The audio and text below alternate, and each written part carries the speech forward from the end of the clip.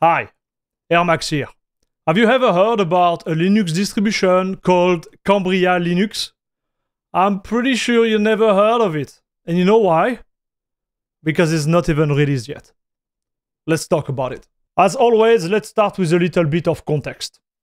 What is Cambria Linux? And why you never heard about it before? Cambria Linux is a fast and easy installer for Gentoo. The project aims to be a descendant of Orchid Linux. The idea behind the project was picked up from Orchid. The idea is to deliver a fast and efficient install of Gentoo with a pre-installed desktop environment, some homemade tool and some application corresponding to the user needs. I believe it's a pretty solid description of what they try to achieve. Some of their characteristics. In the same way Orchid did, we don't define us as a whole operating system, but more as a Gentoo rice, which I really like, and I'm gonna explain why after.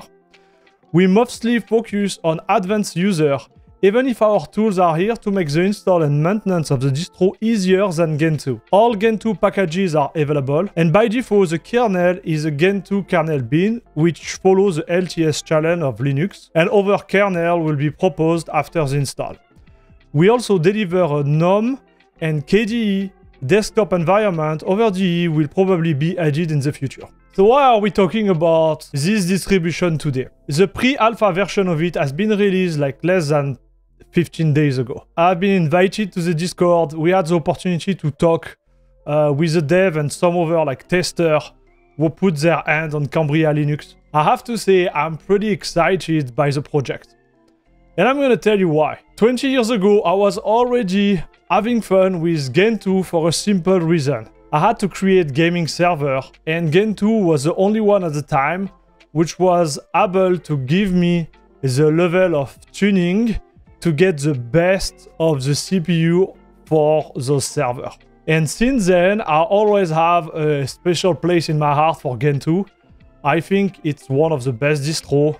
I will definitively put it in my top 3 or top 5 distro ever. It is reliable and really solid. Now, why do I like Cambria Linux that much? So they come with a simple idea. If you are an advanced user but you are still scared about like trying Gentoo and you don't want to go through their incredibly long and tortuous installation, to say the least, you know, like if you don't know what you are doing, going through that can be really, really scary. Well, the promise of Cambria Linux is to install the desktop version of Gentoo in less than 5 minutes. So you know me.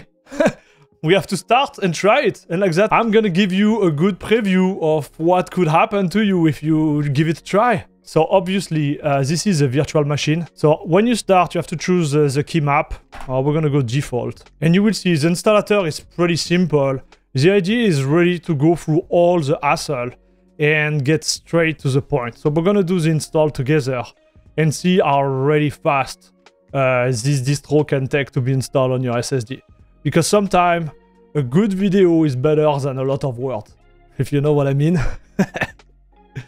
The script is here to help you install your distro easily. Let us guide you step by step and you will have a fully working Gentoo. Let's start. Ready?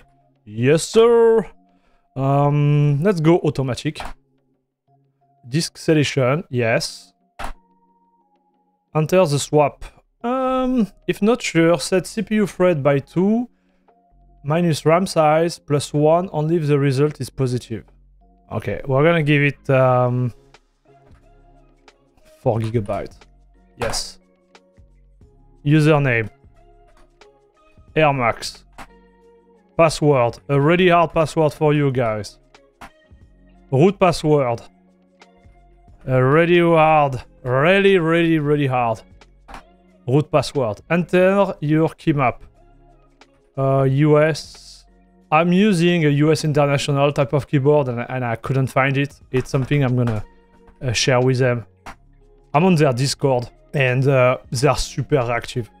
Install Cambria on DaVinci. Yes. Please wait while the script is doing the install for you. Okay. So yeah, I was saying they have a Discord and there they have like a full announce bugs GitHub and information channel. So all of those channels, they are really helpful if this is your first time, like you are diving into this distribution. I wouldn't advise anyone who has no clue toward Linux to jump into Gentoo. Gentoo is, in my opinion, a little bit like harder than Arch when it comes to understanding like their vision, like their philosophy in terms of, you know, like Linux distribution. They are above Arch. So, you know, if you are a beginner, I wouldn't advise that. However, if you are on Arch and you want to discover something, I would say different and really interesting, I would really advise you to try Gentoo. I think I'm supposed to say Gentoo, not Gentoo. Like Gentoo for me is the ultimate like shad version of Linux. Arch is pretty high, but Gentoo is above, guys. I know a lot of you guys are gonna be like, "Oh, Arch is the best," blah blah blah. But no, I love Arch. Okay, I will use Arch above Gentoo on a daily basis, but Gentoo is, I will say, more interesting when it comes to like discovering and tuning your installation. Like it's a level above. On the counterpart is like you need to be ready to compile a lot. So to give you an idea, like when you install something on Gentoo, if you don't know what I'm talking about, everything needs to be compiled. So obviously if you use Flatpak, you're not going to compile anything. We'll talk about it after, but you need to compile everything, every single package. So you need to have time in front of you and you need to have a beefy CPU. I could not recommend using Gentoo on a 2-thread CPU, dude. Like you could, right? But like, will be a tough one for you. And then it jump to this screen when he asks you for your local. So me, it's gonna be again like English US. Enter. Then my key map. I'm gonna choose US. And then my location. So I'm in Canada right now. Eastern. And that's all. You press R. You reboot. And you are in Gentoo. Simple as that. That's pretty awesome if you ask me.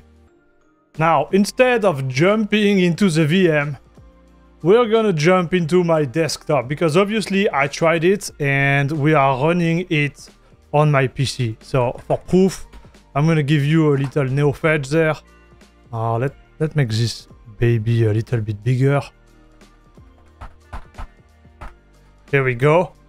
So you can see I'm running Cambria Linux with the 6.6 TKG EVDF kernel right now, which is still in testing, RC2. This is my main PC with my Ryzen 5950X and my NVIDIA 4090. Now, let's get into it. When you boot for the first time, you're gonna have some script you're gonna have to go through to set it up. And I think it is about Cambria Center. So you have to do sudo Cambria Center. So it's a different terminal because I installed another one, like I installed Kitty, which is my favorite, but it pushes you toward console. But here is the idea. You have 4 steps you're gonna have to go through when you are done the install. First, you're gonna have to set up how to build the job. So you define how many make job do you want. So me, I went for like 30. And how many emerge job you want to do at the same time. So I've been pretty conservative here. And I think I set up 3 or 4. Yeah, 3 is enough. Then here is gonna ask you what is your Lion configuration. You go there and you decide what is your configuration there for your country. I won't be doing it because I already did it. Then you have the CPU optimizer, which is gonna set up all the different flags for your CPU. It's automatic, you have nothing to do. And the last one is to clean video card because I believe they install all the driver. And by doing that, you're gonna remove the one you don't want anymore. So you go here, you enter, and then with the space bar, you choose whatever you want to keep. So me, I have NVIDIA, I will have choose NVIDIA and press enter. That's all. Then when the script is done, you're good to go. Also, Cambria come with other like little script. You have the Cambria Center. We already checked the Cambria install, which is the Cambria which give you the opportunity to install any type of application. So let's say I want to install Kitty, for example. I should have to type sudo in front of it, but you see, it's gonna check if I can install it or not. It's already installed, obviously, but this is the idea. Then you have the Cambria update, which is gonna check if your system is up to date. So we're gonna do that together. So I have 9 packages to upgrade. I'm not doing that now, but you got the idea. Then you have the Cambria, one which I find pretty funny, is the update sleep here. The update sleep is to update and then turn off your computer. So the idea is like, because you're gonna have to compile a lot of things, it's gonna take some time. You just want to run a Cambria update sleep when you go to sleep. Like that, your computer is gonna do the job, upgrade everything, and it's gonna turn off itself. So it was a pretty good one. And then you have, so the Cambria delete to remove some of the app. So Cambria kernel testing is to install the latest testing kernel on your operating system. That's all. Like, you don't have to do anything crazy. You just install that and it should be good. So here, if I remember, this is 6.5.3. Yeah, here we go. Because I installed it for fun. So 6.5.3 here. So now, what is the difference between the gaming and the other version of the ISO? I would say the gaming, it will come with a lot of like pre-compiled application for you to be ready to go. So if I understand correctly, like they're gonna have Letris pre-compiled, which was on this distro here. And they're gonna have also like OBS and Kdenlive Live. I'm gonna start it, launch it for you. That's the first time I'm lasting it. So it's working right off the bat. Pretty neat. You have everything ready. He detects my mic too. So yeah, pretty nice. So obviously, you know me, we had to try that. Overwatch, I installed it through Letris, which was already pre-installed. I went for a little Battle.net install. Everything went pretty nice. I really invite you to see my tutorial for installing Battle.net on Linux. I have 2 of them, one under Bottles and the other under Letris. This is the Letris one here. So just for you to see, we are in borderless windowed here. I unlock the maximum frame rate to 600. There is no render scale. We are at 100%. The game is set up to ultra.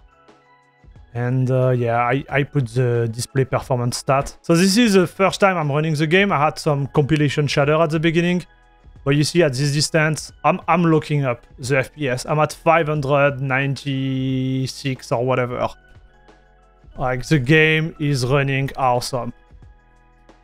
Like, the game is really running awesome, I have to say. What a great experience.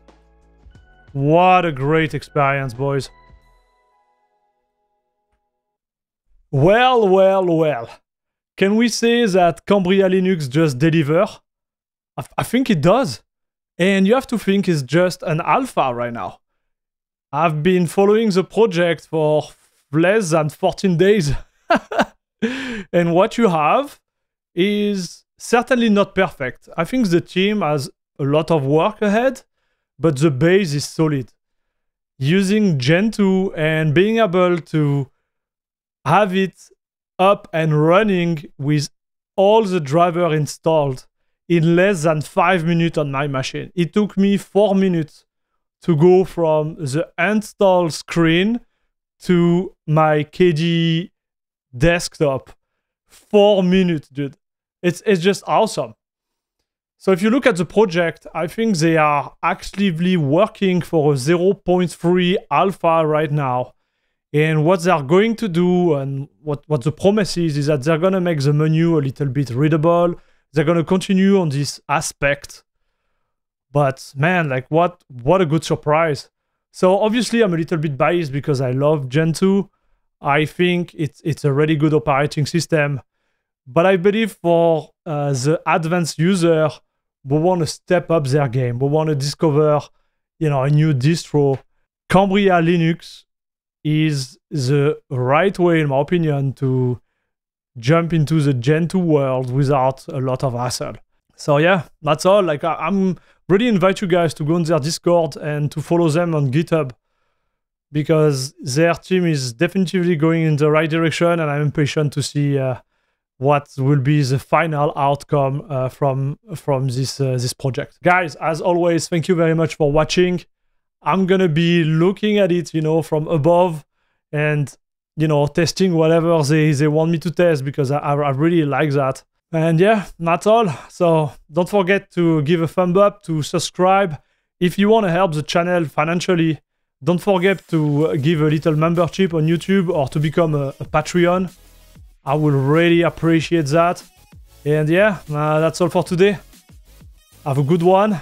And as always, bisous bisous.